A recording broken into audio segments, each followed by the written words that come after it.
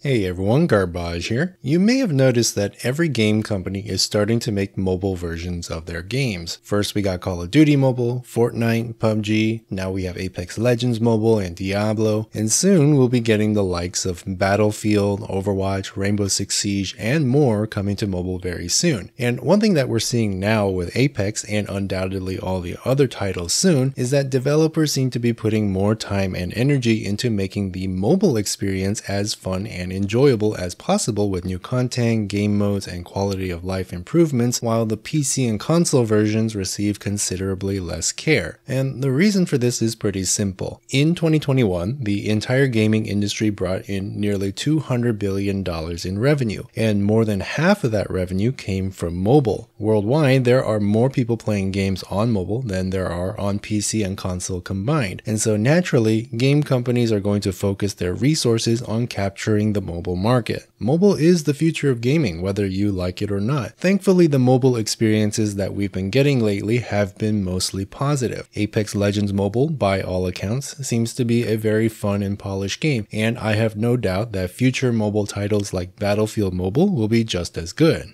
There is, however, one small problem, which is privacy. It's no secret that companies like Apple and Google are collecting tons of user data through their mobile products, whether it be through the iPhone or on Android, and on top of that, the game companies that make the mobile games themselves are also collecting user data as well. One quick read through any privacy policy will reveal just how much information they're collecting about you, and it's not just things like your name and age. It can be things like your hardware data, internet connection, location data, banking information, your friends and contacts. A lot of these game companies outsource their mobile development to other studios. One big name you may have heard of is Tencent, which is a Chinese company. They're responsible for Call of Duty Mobile, PUBG Mobile, and many other big mobile titles. And when it comes to China and personal privacy, we know that things are a little bit complicated there. And so there's a growing concern about privacy when it comes to mobile games. If you've been a fan of my channel for a while, then you know that I got my start by making tutorials about the Godot game engine, which is a free and open source game engine. And part of the reason why I chose Godot is because I am a very big fan of free and open source software in general, because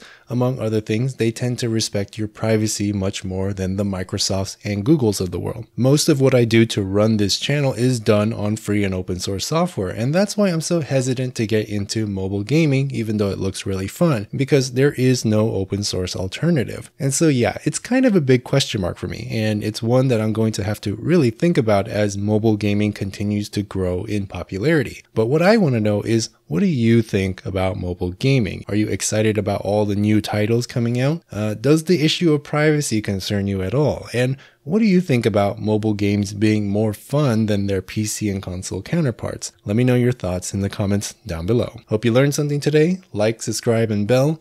Links to my Twitter and everything else down below. And as always, have a nice day.